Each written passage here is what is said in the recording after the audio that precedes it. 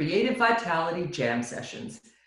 Here we have intimate conversations with extraordinary dance and theater artists about reimagining creativity and supporting and building community.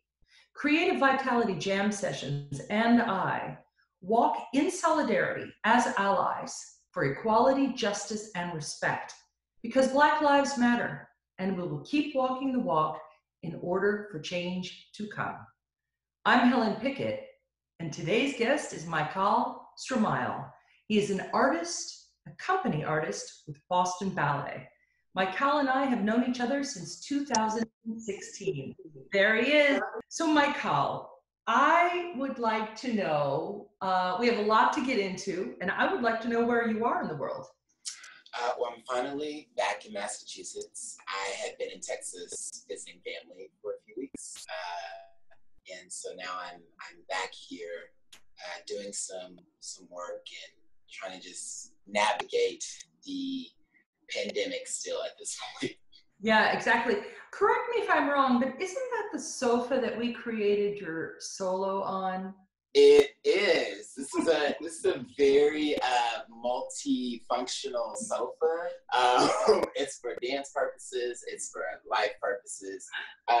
Yes, this is the sofa that we did home studies on. Hey, and I remember when you lost a screw out of the bottom of it and it started getting... I still haven't put that screw back in.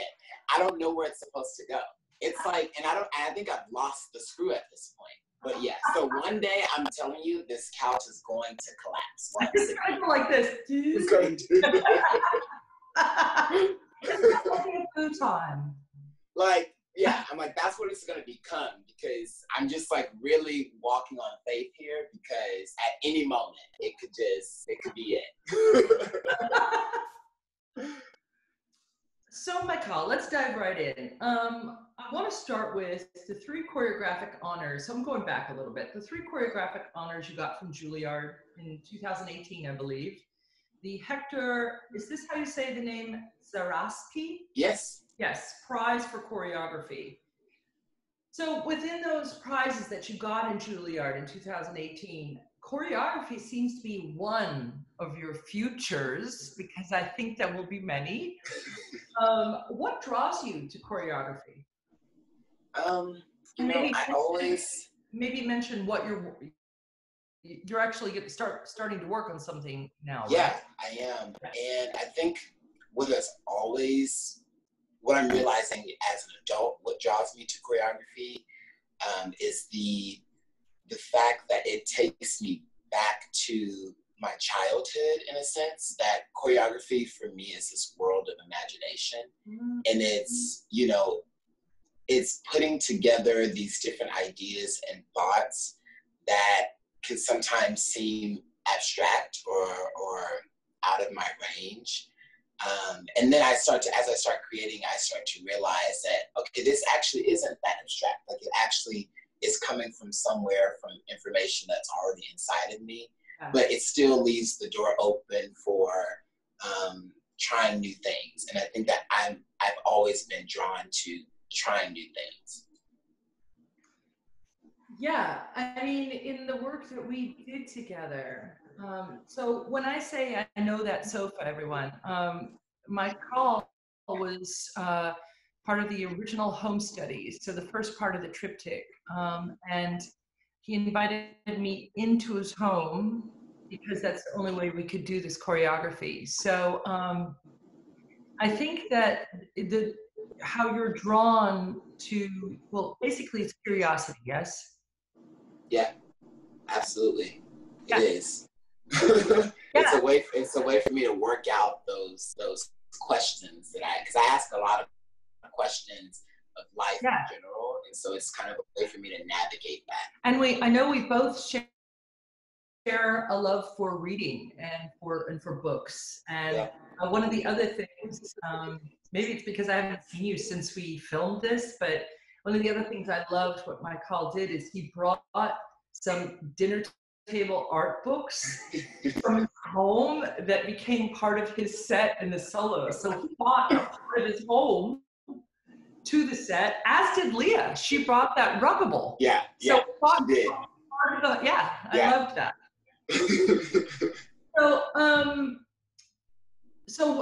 So when we worked on, recently on home studies under solo, we had a collaborative space, even with the Zoom, that when both of us started out, we were like, oh man, it's so different than the studio. We don't have contact. It's very whatever. It's very distant.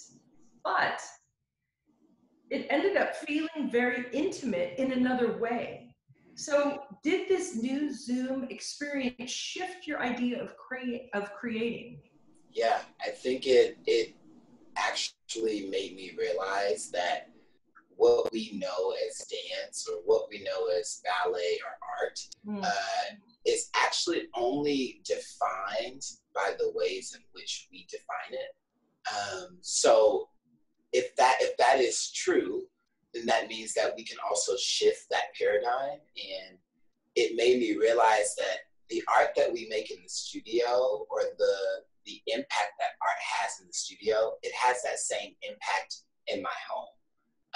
And that was actually a really great revelation for me, because I don't normally ever dance in my apartment or, do anything. Like if I'm going to do something, I go to the studio, and like, that's usually a space reserved for, creating and working out physically. But there was something special, I think, about bringing it into a space that I feel so cozy and comfortable in, and then like letting those worlds meet and interact and have an exchange together.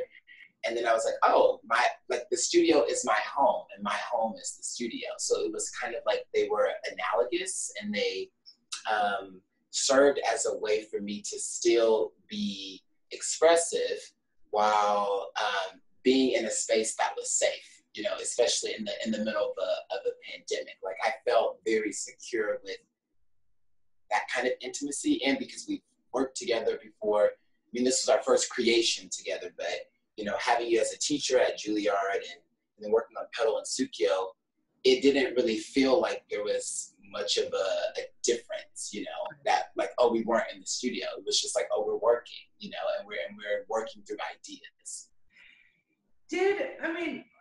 Obviously, but I still want to ask it, did the confined space, because you like figuring out you like puzzles, did it serve as another way, I'm using this word on purpose, did it serve as another freedom to figure out the puzzle? Or did that confinement, did it feel confining in kind of the shutdown way? I would say no. I generally can always find the positive in any sort of situation. And I think there was something about trying to figure out, how am I going to do this turn that she's asking me to do when I have a coffee table right here and I have the TV over there.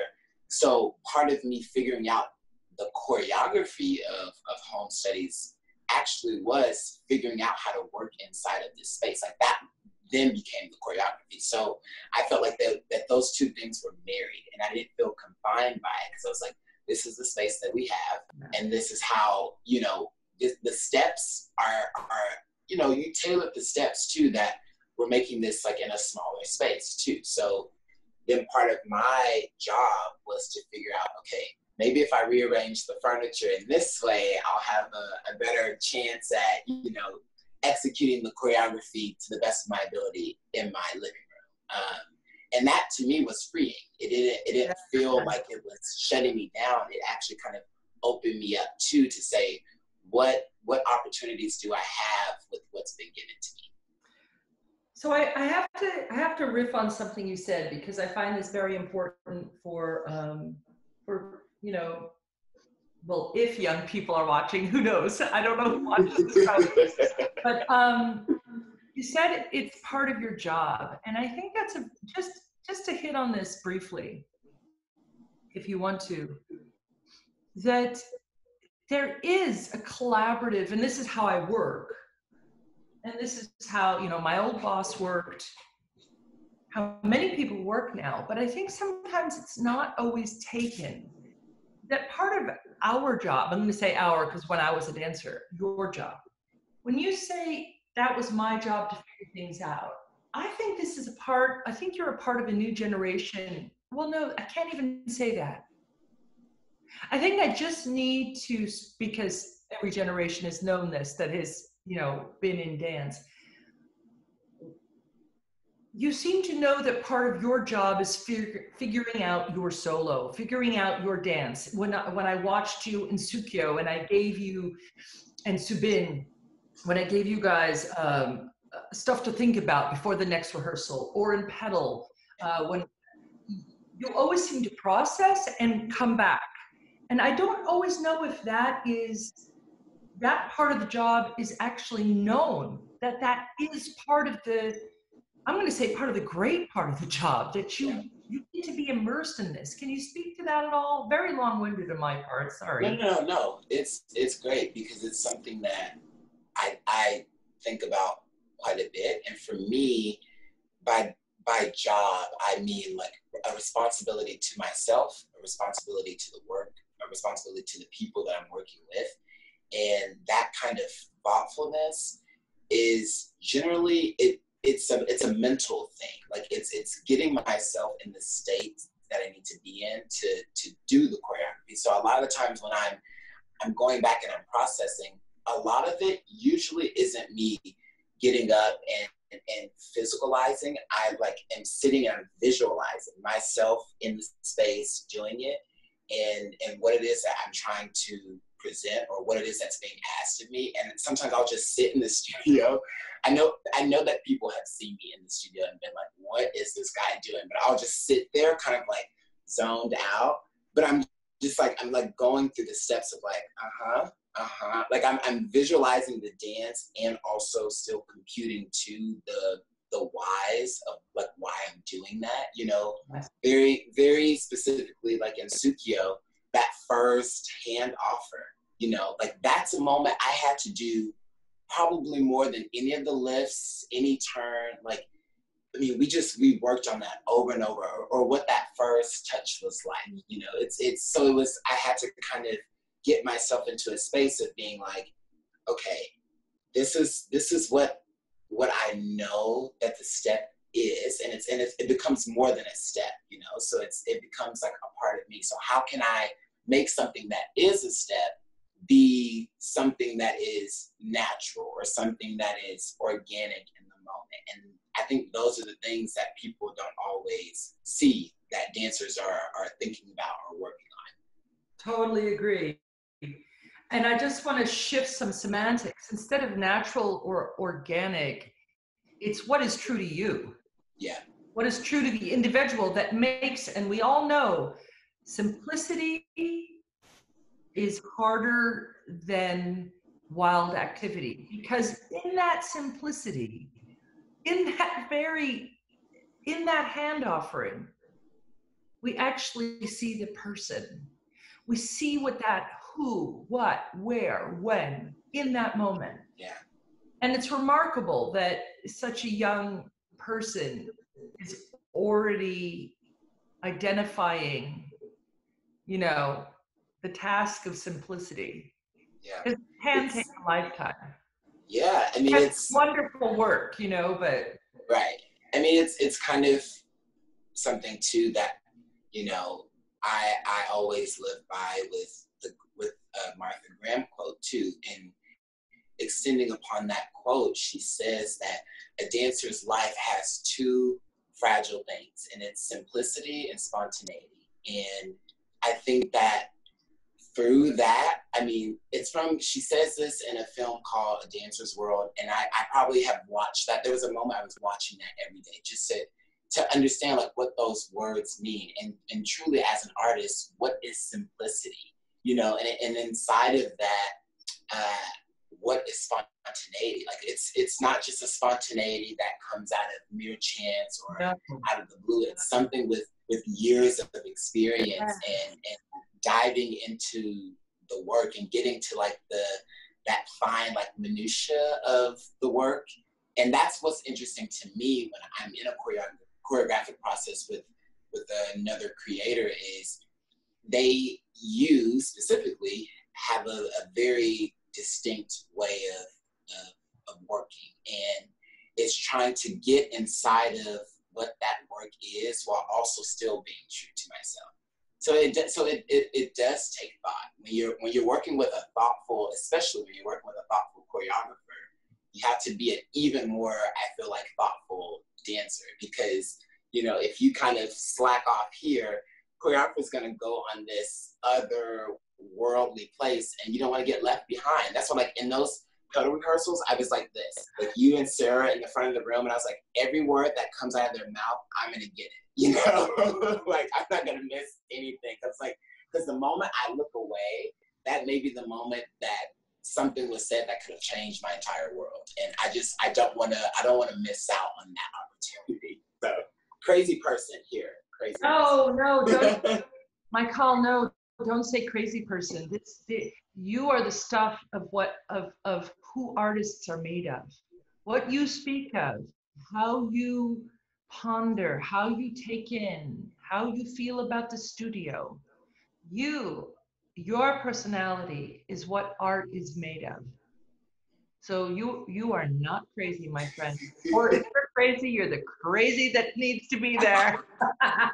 Thank you, I appreciate that. So one of my favorite quotes is "Success favors the prepared mind." As you know, Louis Pasteur. Yes. But you made me actually shift it up a bit. Spontaneity favors the prepared mind, because it's what you just said. It's like spontaneity isn't just like, oh, inspiration came. It is, a lot of spontaneity happens after years, months, days, minutes, whatever you want to do of work.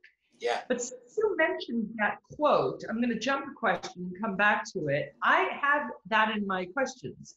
So I'm just going to go there now, since you mentioned Martha. Sure. This Martha Graham quote seems to be a mantra, of course. I'm going to say it. And that is what you don't want to do, to fail in either clarity or in passion. Dance is communication, and you want to speak clearly, beautifully, and this is what I love, inevitability.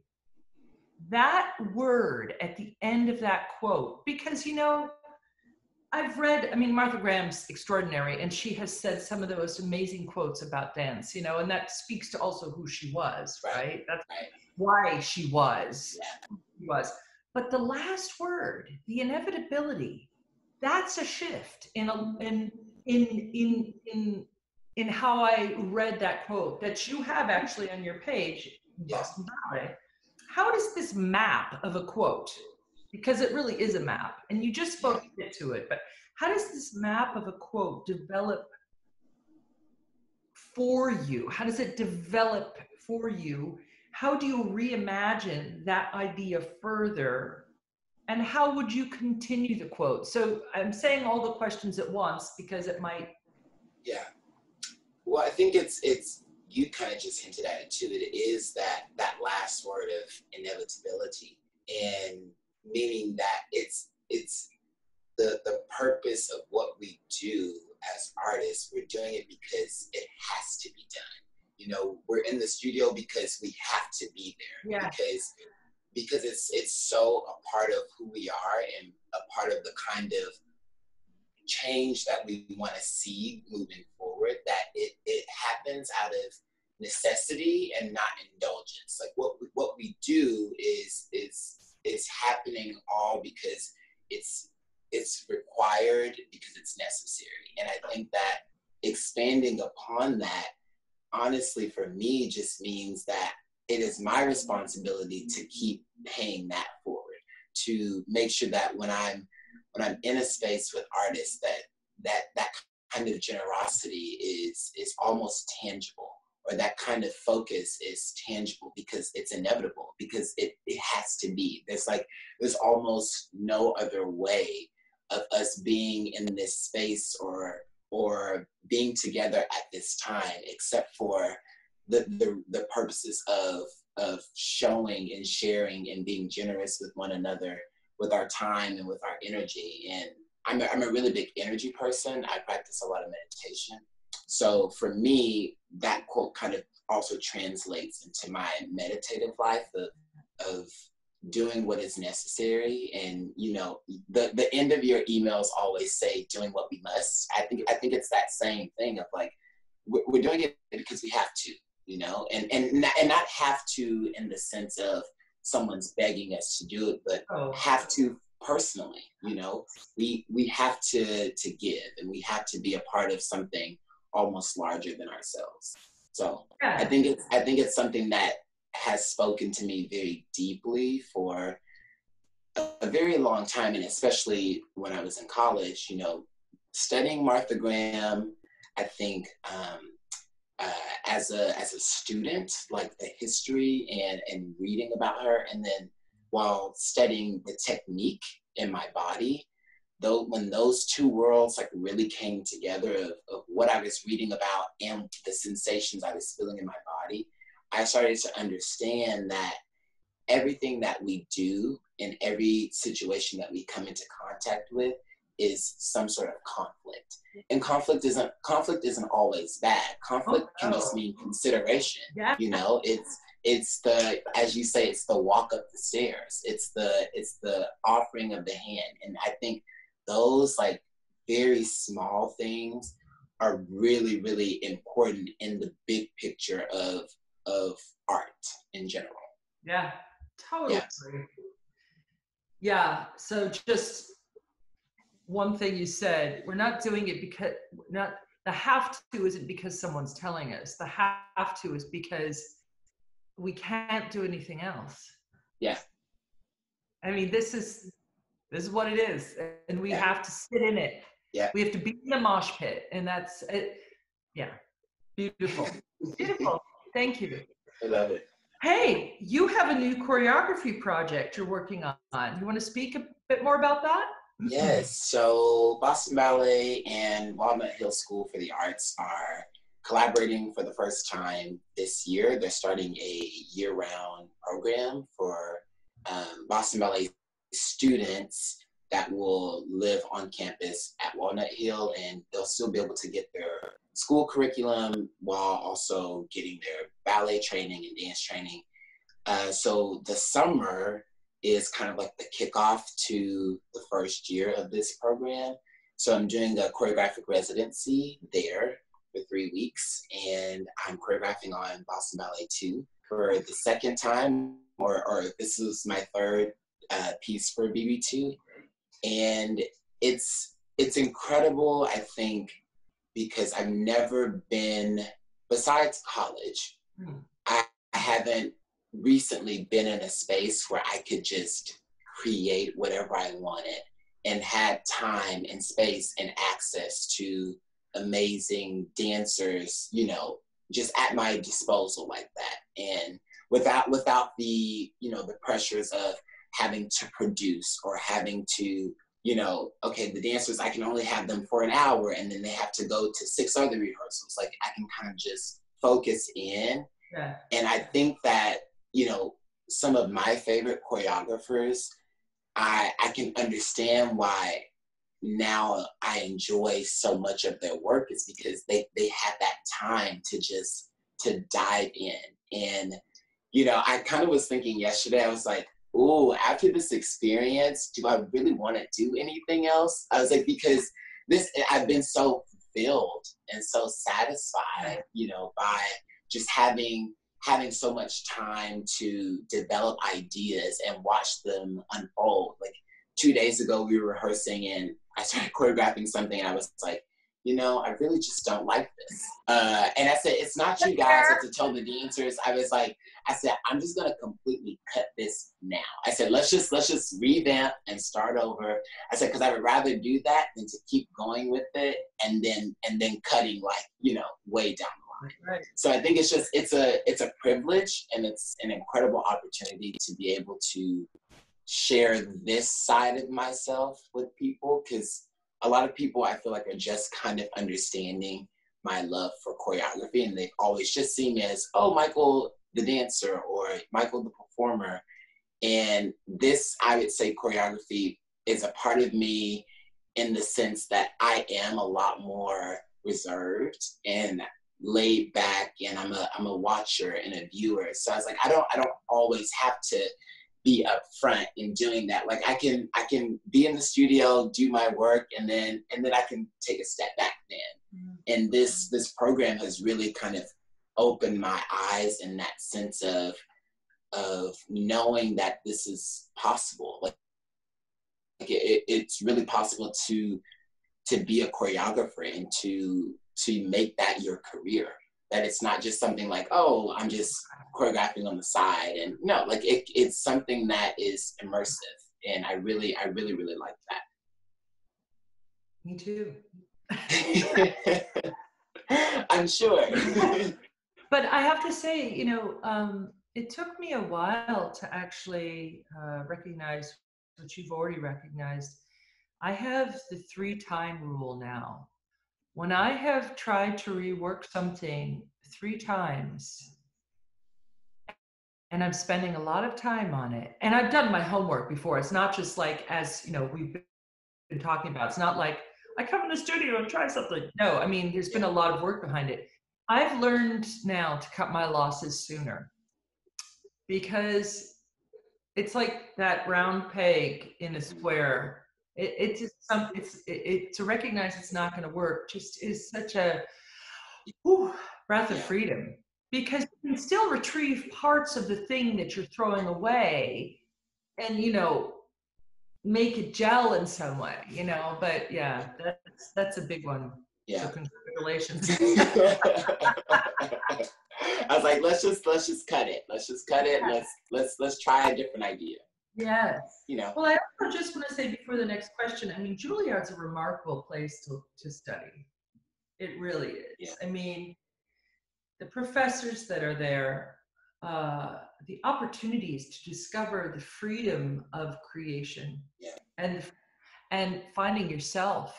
I feel like that's all embedded in the ethos of Juilliard. It's really, I mean, having taught there a few times, it's really a remarkable place. Mm-hmm.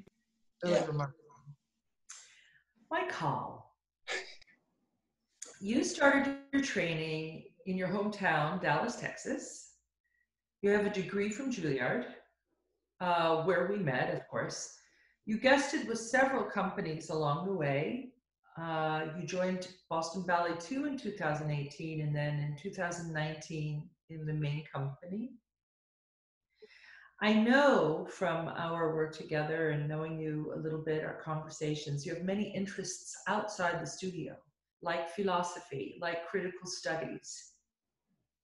And I also have to mention you are a U.S. Presidential Scholar in 2014. How do these other interests inform your dance? And then do you have plans to study further along these other avenues? And I'm sure there are more, but these are the 2 I picked up on. Yeah, it's a subject I feel I find myself talking about quite a bit, because if I'm not in the studio, I'm usually like in a book. Like I have books that I take with me. Like I take a book everywhere. Mm-hmm. And I think that it opens me up as a creator to have information. I think that information is access, and access allows you to sometimes be in places that you would have never imagined yourself being in. Yes. And I think that comes with the more information you know, the more information you can give. And I really enjoy, like I said, I think it sparks to that curiosity that I have anyway. So I'm like, I go to a bookstore and I can be in a bookstore for hours just by myself. And then I'm like, Michael, you need to go. Like, come on, like pick a book and leave. But I think that because I'm so interested in philosophy, and I studied philosophy while I was at Juilliard, and in politics and culture and society, I think that, we have this philosophy at Juilliard that's the artist as a citizen. And to be a citizen artist, you have to be aware of the world around you, and you need to know the history in which the art that you're making or the art that you're a part of, knowing its history and where it came from. And I think that when you know those things, it gives you a lot more freedom. You know, I think that, you know, they say that knowledge is power, and I think that it gives you the power to say the things that you want to say and to be able to articulate clearly and to be able to speak on your ideas in a way that will manifest with someone who doesn't know dance or who doesn't understand the physicality of dance. But if you can also reach them here and give them something to think about or question, you know, oh, I never thought of life in this way. I think that it's a way to reach all sorts of people. I was in Paris a few years ago, and there's this beautiful church that's on a hill. Like you walk up, and it's this gorgeous. I mean, it's a very famous touristy church. Sorry. Sacré-Cœur? Yes. And I was in there for about an hour by myself. And I walked around maybe 3 times. And I was mesmerized how each time I walked around, I was picking up on something different. And I cried. And I then tried to process, I'm like, why am I so emotional in this space?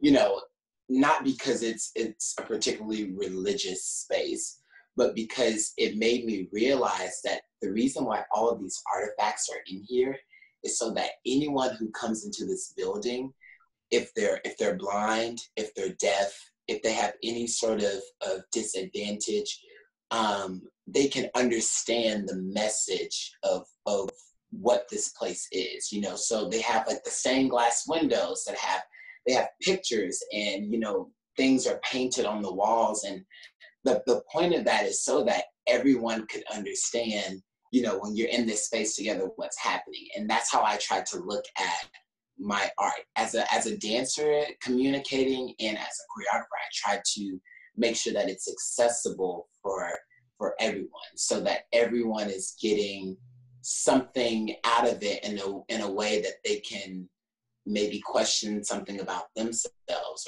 or something about their own life. And I think that is one of the most exquisite things about what we do, is that we do have that power to reach people in very distinct ways. And I think that when you're studying and when you're reading and you're getting that information from other sources and from outside the studio, you can't help but bring that in and want to share that with other people.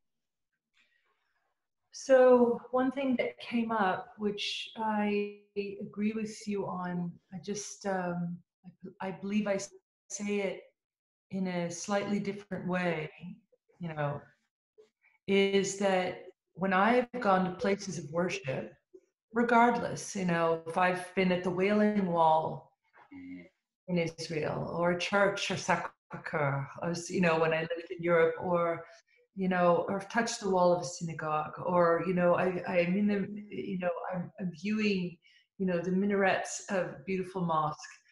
These places are places of devotion.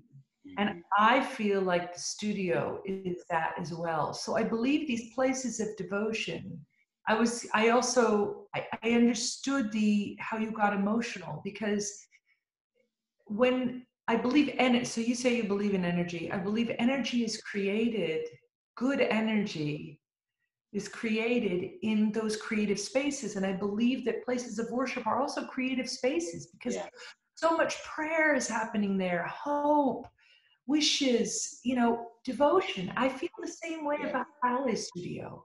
Yeah. You know, so much energy is created there through the work, it's tireless. It is an embodiment of life. And I believe that kind of devotion, there is nothing that compares. Absolutely. It's such a positive force, right? Yeah. It can be overwhelming sometimes, and a great overwhelm, like a great sense of wow, I am just this small little fraction of something so big and so monumental. And it really makes you sit back and say, okay, going forward, how do I become a part of this history? How do I insert myself into this greatness? How can I be a part of something that is larger than life at times? And I think that when we come together as a community, as a creative community, we have that power to, even if we don't have the answers, to come up with some sort of solution together, and to use everyone's gifts and everyone's talent and everyone's thought to be able to find a common ground. And that was very, I think, prevalent in home studies, is that we were working virtually and we were in the same room, but we weren't in the same room.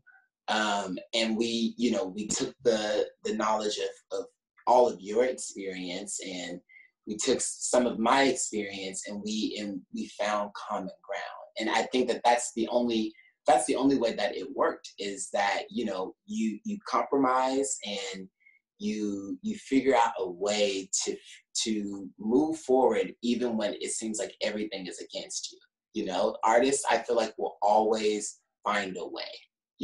Like we will always be able to persevere and move forward, because again, it's inevitable. Like we have to do it. So it's really special to me. And when I talk about dance, I know that I get very philosophical with people, and I'm just like, okay, Michael, let's work on being succinct. But brevity has never been my strong suit. They told me that in school. They said, Michael, just a little bit. Whenever I'm doing any sort of public speaking or like choreography for comp projects, they were like, oh, just make a little 10-second. I had a whole 5-minute piece. I'm like, I can't, I mean, I can say something in 10 seconds, but my goodness, like, where's the development? So like, I have a lot more than 10 seconds of experience in my personal life, so yeah.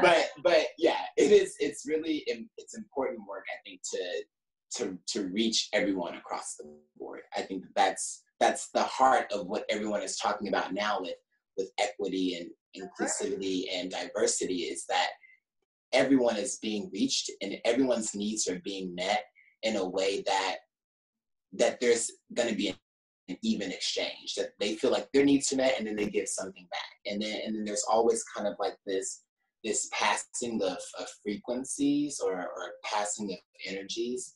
And I think when you feel that, like that warmth, even if it's through a screen, it makes you want to get up the next day and say, Helen worked me out yesterday and I'm a little sore and my back hurts. And my sofa's falling apart. But hey, I'm gonna get up, I'm gonna move this furniture again, and we're gonna do it, So like that, I think the satisfaction is always worth the risk. Like it's always like what you're gonna get out of it is always, it's worth just putting yourself out there and like just saying yes to it. Like when you asked me to do home stays, like, yes, because one, I felt like it was something that I needed for myself to stay sane and to keep going.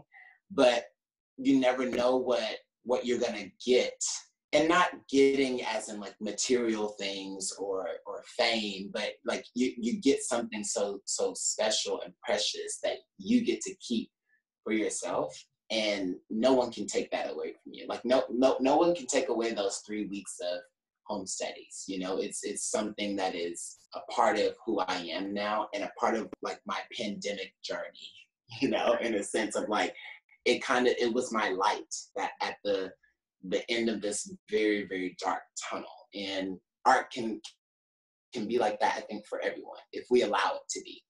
Oh, Michael, I totally agree. I've said it a few times now in these interviews that great life-changing art has very often come out of avenues of great distress, because for those of us that get to study art, and let's also recognize that, yeah, we are privileged, right? But the thing is that once, let's say, those of us who are privileged enough to be in this place. Once we get over the shock of our workplaces and our work being gone for who knows how long, we get down to it. Yeah. Yep. We get down to it. Yep. Because we have to. Yep. Okay, the Martha Graham quote, as I said, that was the next question. We've done it. Okay. Can you please share a favorite or another one, share a favorite or impactful memory from your creative life? Yeah, well, it's a thing that is a part of my creative life. I was actually telling someone yesterday that I feel like there's for my creative life, more so for me, like as a dance maker, I feel like there's always a D-Day in my choreographic process. Like there's always the Battle of Normandy at some point, you know, where it's a turning point, and I never know when that's gonna happen. Yeah. And I don't ever know how it's gonna happen. Yeah. But it has always happened, and it when it does, I go, whoa. Like it's kind of like I realize like this is taking a turn for the best, where it just seems like all the elements come together and they really mesh. And I was thinking, you know, especially with the Walnut Hill residency that I'm working on, I felt like I've come to the process so prepared. I mean, I have pages of notes that I've written, and I'm taking books into the studio every day with me. And I've questioned, you know, in 3 days, I made 7 minutes of material. And I questioned, I said, did I already have the D-Day? Like, has that happened yet? Like, have I success favors prepared mind? Have I prepared so much already that, like, have we already meshed? Like, has that already kind of, that harmony, has that happened already? And I think that's the most fulfilling and satisfying part of making dances, is that moment where you know that all this stuff has been in your head, and it just was a thought and it was an idea, and then you see it executed. It's probably like it's better than like ice cream or, you know, your favorite food. Like, it's just, you can taste that. I feel like you can taste the synchronicity of the music and the dance, or the dancers and the choreography, and when you see it, it's like, okay, that was it. Like that speaks to me, and if it speaks to me, I think it has the power to speak to other people too. Totally agree. And I think you might find, as you create more and longer pieces, I think you might find there is going to be more than one turning point. Yeah. Because I feel like that nexus you're speaking of, that's a kernel, yes, of all the preparation. But for example, because I know you will, when you create your first full length, you're going to find that these points keep, you know, happening, because they must, because you have 2 hours, you know, so that D-Day, as you call it, I think you're going to find that you'll have more times of like, oh crap, and then right after the oh crap, you'll have that glimmer of hope. Exactly. You see it, yeah. Okay, so do you have a daily inspiration? You spoke to meditation, so maybe that's it. Do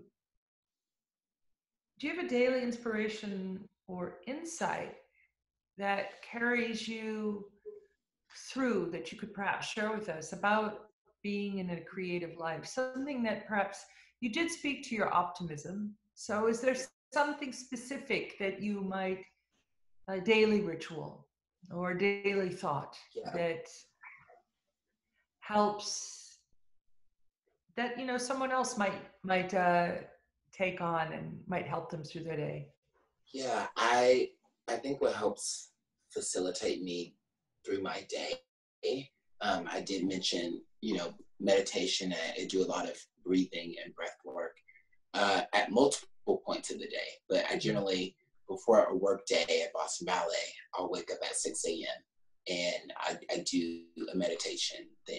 And I think the insight that I would give that is a really big part of meditation is knowing that your thoughts or your mind is like the blue sky, and that your thoughts are like the clouds, and that the clouds will pass, you know? Like the point of meditation isn't to get rid of the thought, but it's to just be able to recognize it and sit with it. And not reinforce the thoughts. You know, there are moments throughout my workday where like I'm in a rehearsal, like meditating as I'm doing the movement. Or if it's a 5-minute break, I go to the side and I just need to close my eyes for a bit. And you know, it's become such a part of my daily practice that sometimes I don't even recognize that I'm doing it, even if I am doing it. And I think that if people could think of their mind in that way of like, it's the blue sky, let the thoughts, they'll come and go, notice them and don't judge them and just kind of let them pass. I said to the dancers a couple of days ago, I was teaching class and I was giving them some maybe new ideas on you know, balancing and how to hold the upper body. So you guys know this, you know technique, you've been training, you've been doing this, you have great teachers, you know this information. I'm just maybe perhaps giving you a different way of thinking about it. I said, but in your quest to navigate what I am giving you, you have to be kind to yourself. I said, the moment when, you know, you're trying something new and it's kind of not working out the way that you thought it would, I said, that's a great moment. I said, and you should pay attention to the fact that, you know, okay, I was kind of balancing like this, but I'm trying this now, and I'm a little like this. I said, that kind of teetering, like that conflict is a great place to be in, because everything is starting to do this. Like the ways in which your brain and body are computing information, they're aligning in a different way. And I said, so when you're going through that process, you have to be kind to yourself and say, okay, I'm trying, I'm doing the best that I can. And at the end of every day, I always tell myself, I tried my best and my best was enough.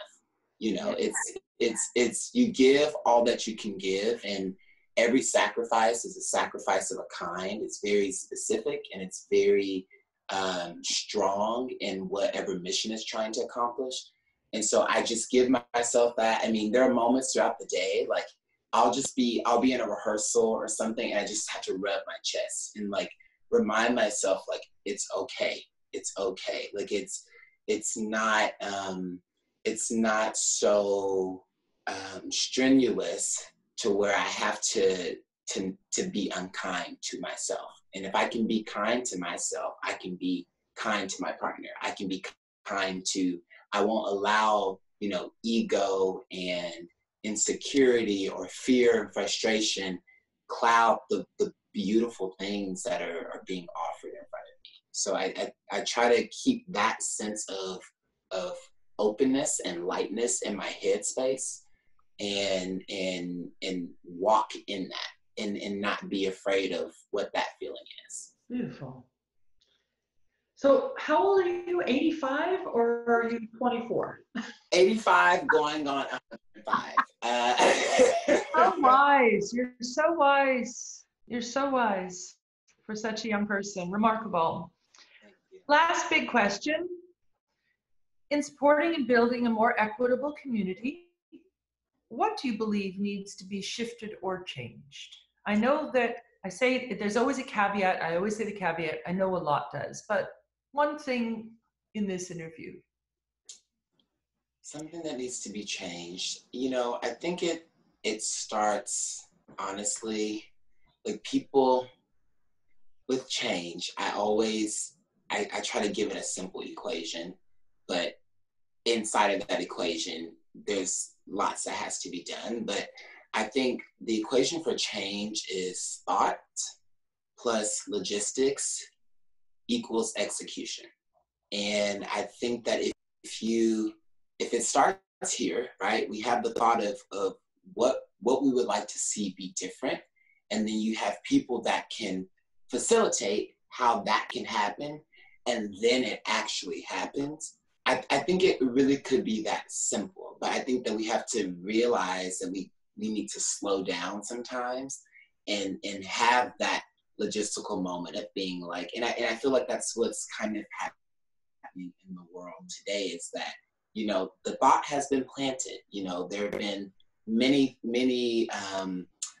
occurrences or situations that gave us that, okay, something needs to happen. And now we're kind of doing the footwork. You know, we're at Grand Central Station right now, like trying to get there. And then I think when we do get to that place, it's knowing that when you're executing, then there's another thought. So it's cyclical. It's not this linear trajectory. It's doing this all the time.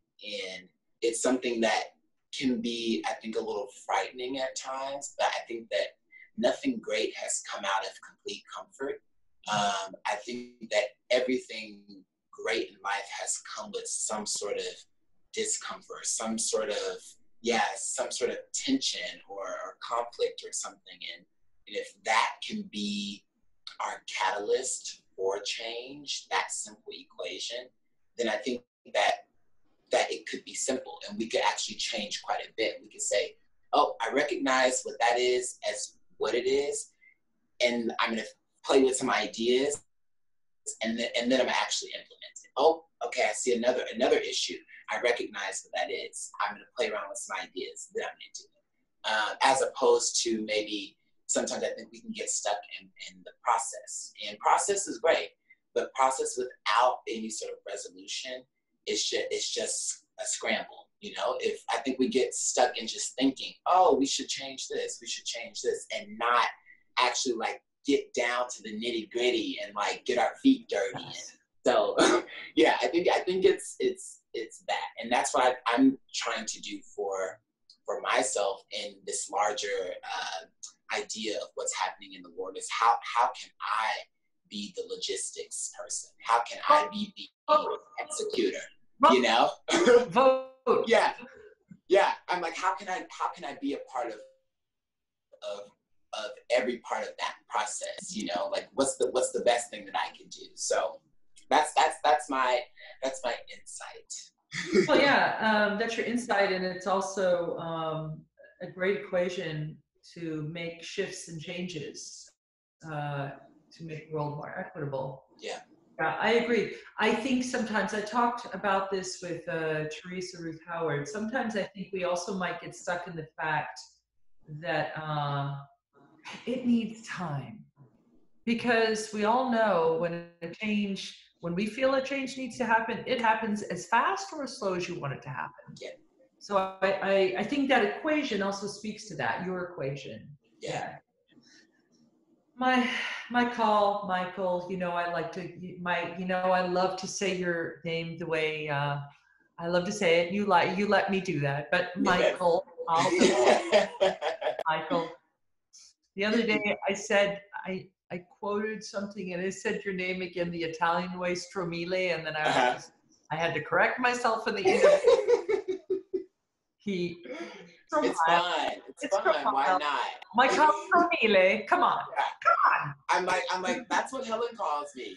Like I have a name for like every person I interact with. So everyone calls me something differently, and I can hear it and be like, huh? What? Yeah. Like I know it's me. It's like a different ringtone. Yeah. I'm like, I know who it is. They're talking to me. I got it. Michael, thank you for this incredibly insightful, generous, thought-provoking conversation. You are, in my humble opinion, a remarkable young person, and perhaps not even young. I mean, you are young, but you're a remarkable person, and it's really a privilege and very exciting for me to be a part of your journey, because it's going to be an incredible one. So I'm really happy to start with you, you know, in a relatively new place, Juilliard, you know, start. So thank you for that. You have an Instagram handle. Can you say what that is, or any other place where people can find out more about you? Oh yes, my Instagram handle is @IamCallyStro. So that's @IamKalystro. I don't have a website. I should have a website, but that's what we have for now. So. Hey, and perhaps a website is coming in the near future. Perhaps. If you wouldn't mind staying with me while I finish up the show, and then we'll say our goodbyes. So there are 2 new sessions every week, Tuesdays and Sundays, and you'll find that on the Creative Vitality Jam Sessions YouTube channel. And this interview will be posted in a few hours, and with the interview comes the description box, and you will see a short bio from Michael. And again, if you want to find out more about him, you can also, oh, this is also true, Michael, we could go to the Boston Ballet website, because there they'll find out more about you as well, perhaps see some pictures of you. And then our next session, we're going to have a soloist from the Scottish Ballet, Araminta Wraith. That is on Tuesday. And I want to say my thank yous now. Gracie Spina, the intern co-producer extraordinaire who makes these interviews happen twice a week. Thank you so much, Gracie. Thank you to my amazing dance world that I'm a part of. Grateful every day to be a part of you. Michael, thank you so much for this talk. Great seeing you again. I miss you. Thank you. Yeah, my pleasure. And so keep reimagining creativity. I'll see you next time. Bye. Bye.